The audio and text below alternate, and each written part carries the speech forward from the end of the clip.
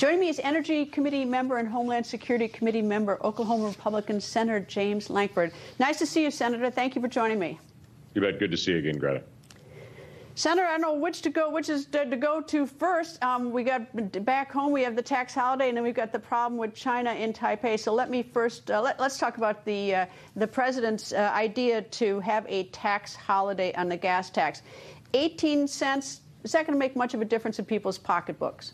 Unfortunately, that doesn't make near the difference that we need to really make in this. Literally, gas prices have gone up $3, and President Biden's answer is to try to drop off 18 cents for 3 months in that. You got to remember, this is the latest in a long series of his ideas. If you go back 5 months ago, it was he's going to increase ethanol, and that was going to bring down price. And then it was going to be he's going to increase 1 million barrels a day to release from the Strategic Petroleum Reserve. That was going to bring down price. 2 weeks ago, it was he was going to drop the tariffs on solar panels coming in from Asia to come in the United States to deal with energy prices. And now it's, I'm going to drop 18 cents off on the gas tax, raise our national debt by billions of dollars in the process, and try to be able to drop this off leading up into the election. That's not going to solve it. What we really need to have is greater supply. I mean, this is not hard. Supply and demand. The more the president puts restrictions on building new pipelines, permits for new federal lands and waters, the harder he makes it to be able to go get supply, the more demand that we have, the prices begin to rise. Right now, especially natural gas. We have plenty of natural gas in the United States, but we have a shortage of pipelines. We have to build more pipelines to actually move that to be able to bring the price down. So this is basic economics and basic infrastructure. All right, basic economics. How long can the American people reasonably expect that the price is going to be hovering around $5 a gallon? If we were to implement even everything that you suggest, or that your party thinks is the solution, how fast before we could get those prices down?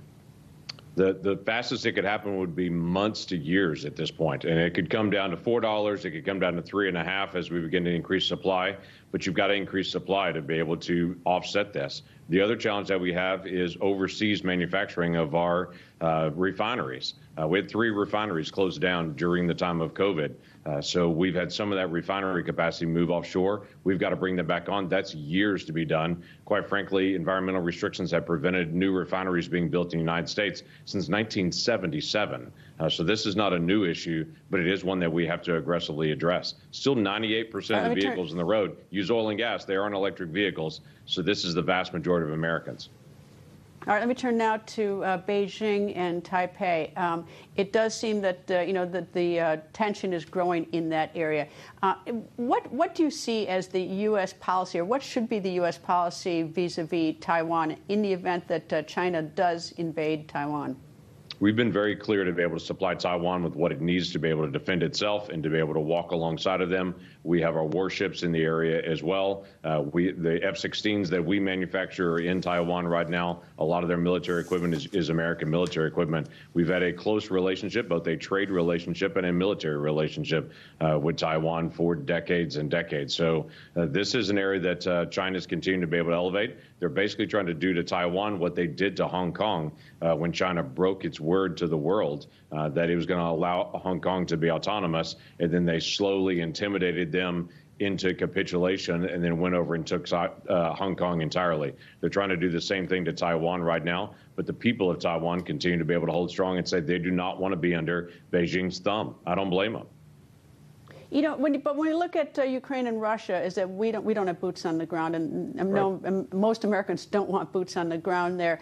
And now we see that Russia is, and we supplied weapons, but now Russia is gaining much in the east. If we now look over to the Taiwan and China situation, and we talk about supplying them with weapons and everything, do you really believe that should China invade Taiwan, that our simply supplying Taiwan with weapons and support like we have in Ukraine, that is enough for Taiwan to hold off China?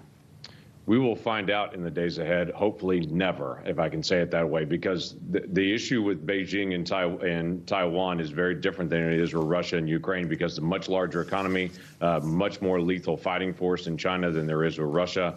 It is a very different dynamic on it, as well as economically. We've cut off a lot of the interactions with the United States and Russia, but cutting off with China is a very different issue, but that would definitely be done. We watched China threaten Australia, and when Australia responded back economically and made some very public, strong statements about Hong Kong, China just cut off Australia in that. Well, Australia has responded over the past several years of diversifying its economy. I've been a big advocate of we've got to diversify our economy away from a communist government in China, not knowing what they're going to do. If we're intimately connected with them, China will use that as leverage to say, if you come to Taiwan's defense, if you aid them at any point, then we're going to cut off and collapse the American economy. We should pay attention to a communist government when they do things like we know they're going to do. Well, and of course, we've also got the problem is that Taiwan has the gold, the high-tech chip that both that China wants, that we want, and that Taiwan produces most of in the world. And we can't get up and running fast enough to manufacture our own. And they're virtually every product we have here in the United States. So there's a huge economic interest for us. That is correct. So the chip manufacturing is coming to the United States. In fact, Taiwan is trying to move some of their manufacturing into Arizona. Intel is expanding into a large facility in Ohio. There's a lot of expansion right now, but that takes years to be able to get up to speed. It's a very expensive process, and it takes time to be able to get that ramped up. But Taiwan is the location for that. If you think it's hard to buy a car or any kind of piece of electronics right now, if China invaded Taiwan and shut off that supply entirely, it would be catastrophic for our economy. We cannot be dependent on one other nation's economy to be able to survive. Quickly, you up or down, yes or no on the gun bill? I'm a no on this. Quite frankly, we're still going through it. They put it out last night at 6:15 and then had the first vote on it at 7:30. That's typical Senate Schumer at this point. And so we're still going through all the details on it, but I've got some major checks in it. Senator, thank you very much for joining me, sir. You bet. It's good to see you again.